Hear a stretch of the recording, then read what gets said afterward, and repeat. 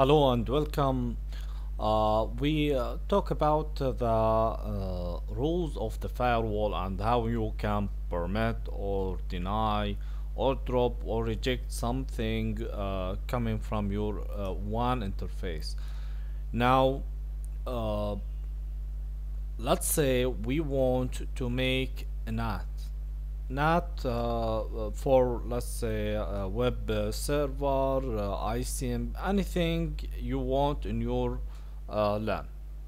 Now, our LAN interface, or which is the DMZ, let's say we want to provide DMZ, and from our DMZ want to provide the ICMP. Now, first thing first, you should go to your server or whatever it is that will provide you with the service. So first thing, you should go and make alias, and we will say this alias will be when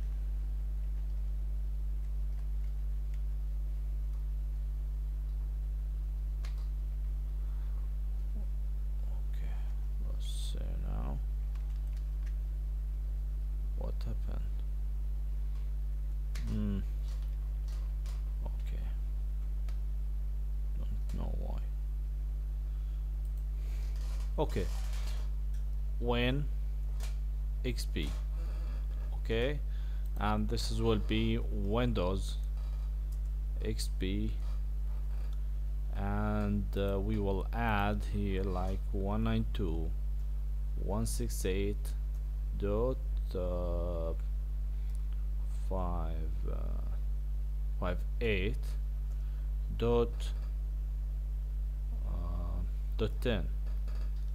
I think the 10. Let's see. Oh, come on. We will paste and we'll save, and we will apply, and we will go to our NAT, and just we will add small piece of rule.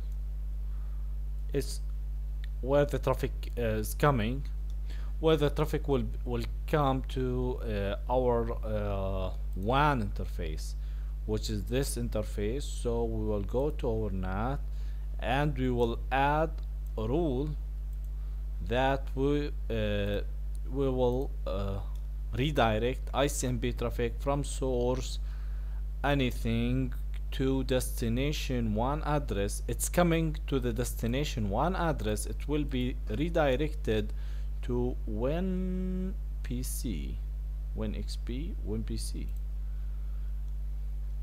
when PC, I think, yeah.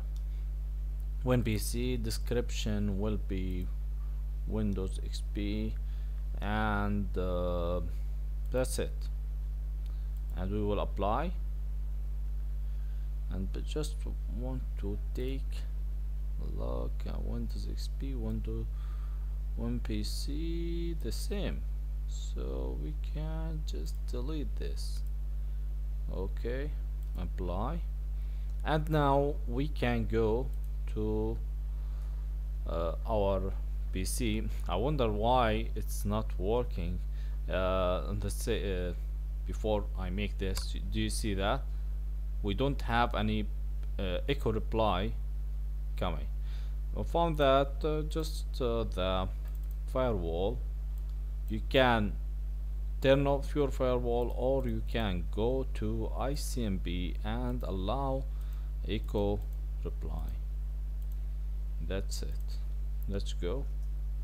You can see now we have full reachability.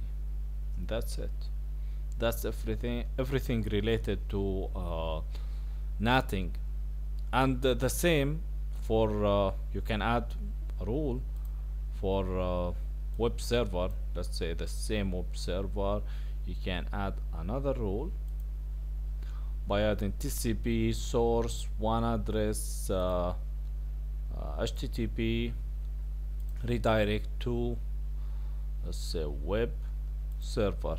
Let's say, I don't know what this alias refer to, um, and you can specify like you know what, let's keep it HTTP right now, and we will say, well, this is no, this is web server, and we will say yeah, apply, but we'll go to and make a port, and this will be will add port, we'll call it now you can have more than one HTTP, so we will say HTTP 0, this is referred to 8080, and or HTTP underscore 8080, and this is description, let's say this is the first first HTTP port.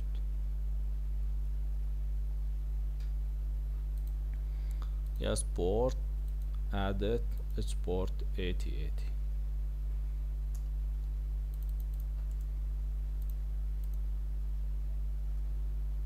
Save, apply. You can go to your NAT now, and you can refer to this, not like this. By using HTTP you can say other, and then do you see that this is the first one, and of course you can say 1 to or 0 to make 8080 8080 like 0 80 81 1 first one, so when you hit 1 it will show